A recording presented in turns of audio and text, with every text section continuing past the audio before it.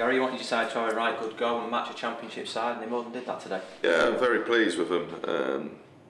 I'm delighted with how they've gone about it, and on another day, you know, we could have got through. You know, we had great opportunities, and their goalkeepers made two very, very good saves. We've relied on Sam at the death to make a save, but you know, even at the end with Jamil Matt's chance. So I'm pleased with how they've gone about it, and we've kept a very good championship team. Clean sheet, and they're one of the highest scorers in the championship. So overall, a pleasing day. We're still in the hat, and hopefully, you know, we're going to go and have a go again. And it's been that hallmark of a Blackpool side that you've had this season, hasn't it? Intensity throughout.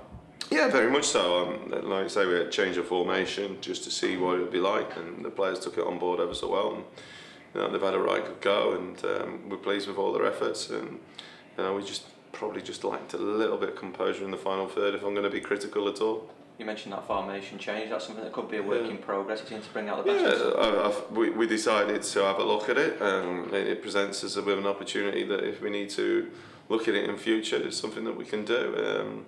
And I thought it worked well for us today. So it'll be interesting to see how we go with that. Obviously action-packed throughout the 90 minutes, but in injury times where it mostly happened, wasn't it? Big save from Sam, and then a great chance for Jamil at the other end. Yeah, very much so. Like you say, it's a great save from Sam, and it was just a slip from Tom. But at the other end, then you know, Jammer had a great opportunity, and you know, he's blazed it over where, you know, Bright had created the opportunity for him.